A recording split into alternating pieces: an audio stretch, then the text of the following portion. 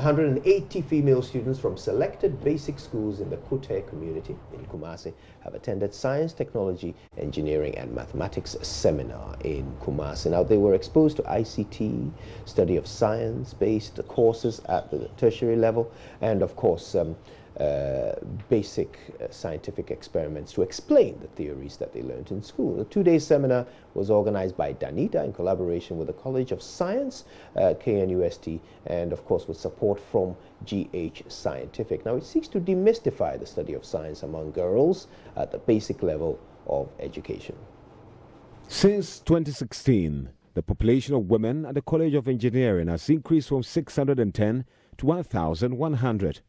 Professor Adoma Samo observes trained female engineers are also more likely to stay in the country and contribute to industrial growth than males.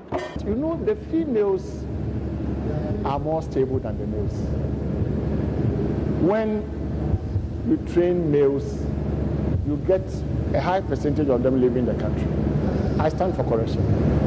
But the females are more likely to stay.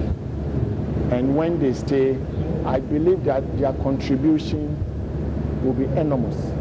I am looking at the day when we even have engineers ready to go and teach in basic schools and secondary schools. The college provost, however, wants government to create favorable structures for industry to support training and absorption of engineering graduates. Everywhere in the world, after the universities have produced graduates, we need the industry to be able to employ them. If the industry is not active, that one is not us. That one is for the government to create what we call the enabling environment for the industry.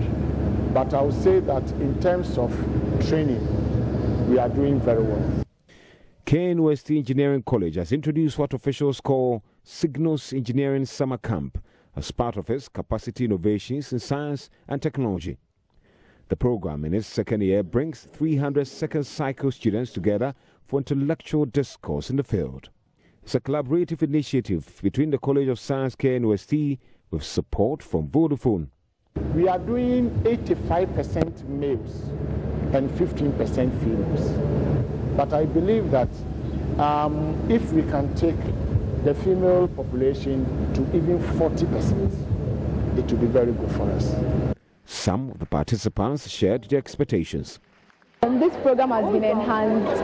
I expect that I won't really focus on the doctrine alone. I'll also focus on the engineering too, because they are all good.